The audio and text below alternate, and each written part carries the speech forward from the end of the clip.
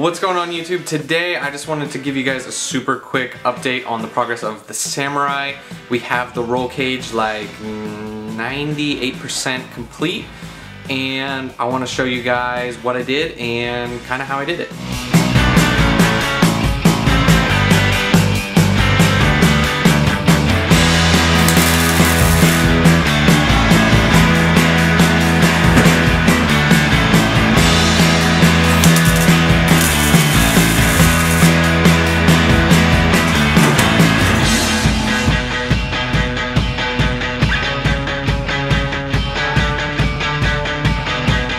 So I started with this rear hoop that I bent, which is similar to the hoops in the front, but what I did different was I tilted it forward, and the reason I tilted it forward was to get a little bit of triangulation. A triangle is the strongest shape, which makes it harder to break or bend, so by triangulating it, it makes it stronger.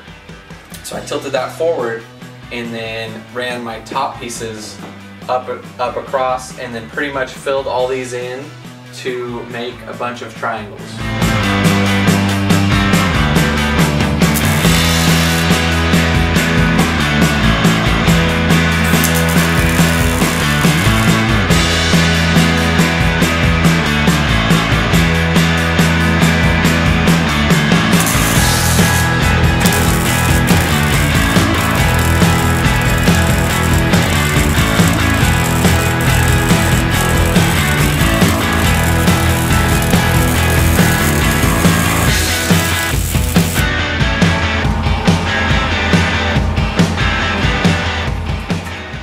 Even on these, as you can see here, it just makes another triangle and another form of support to keep the hoop from caving in. And my last piece that I have to go on here, which I wasn't able to get to tonight because it's getting late, is I have some braces that are going to come off here. I'm going to try and do something along this line just to give the rear hoop a little bit of support, because if you go over and flop, the weak point right now is right here, because this is going to want to buckle down a little bit. So giving it a little bit of support right here, but also trying to maximize my storage space and not cramp it in too much with too many X's and, you know, stuff. Just enough to keep someone safe. I'm so stoked on how this thing is turning out, because before, I mean, I'm not gonna lie to you guys, this was my first roll cage build that I actually have done myself, and so I'm pretty stoked on it. I'm really proud of how it's turned out.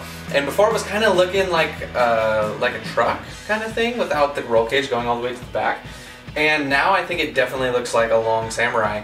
And I just cannot wait to get this thing out on the trail. There's so much more to do.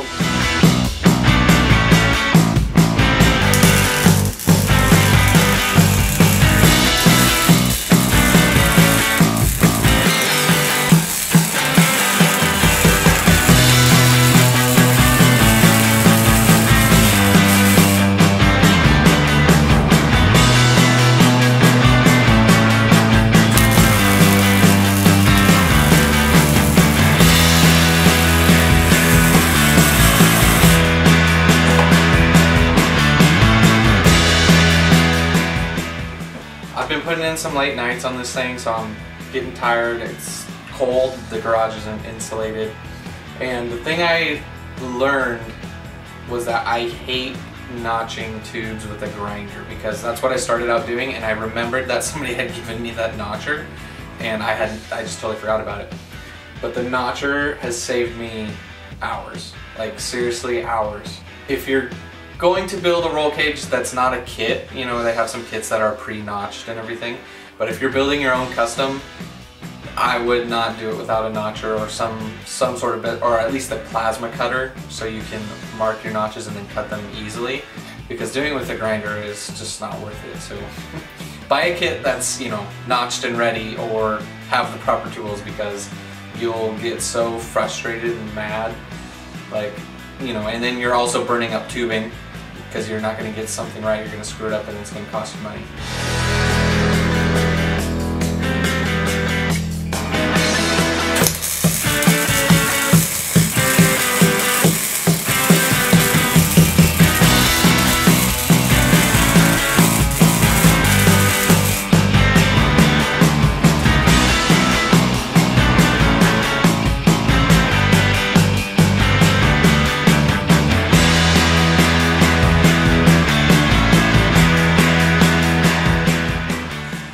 three most important things that I was keeping in the back of my mind while I was doing this build was, one, looks. I wanted it to still look like a Samurai.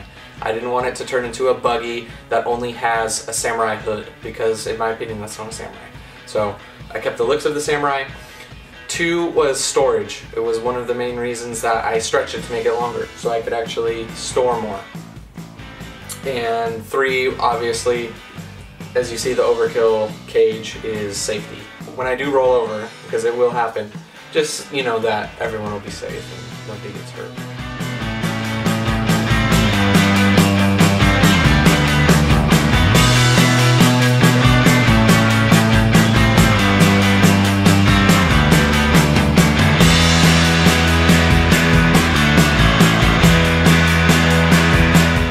That's gonna do it for today's video, guys. We're gonna get back to a little more consistent basis on this thing, but I really wanted to show you guys how the cage has turned out. I'm super stoked on it. Don't forget to subscribe to the channel, hit that like button down below. This thing's coming along awesome. Thanks for watching, and I'll see you guys next time.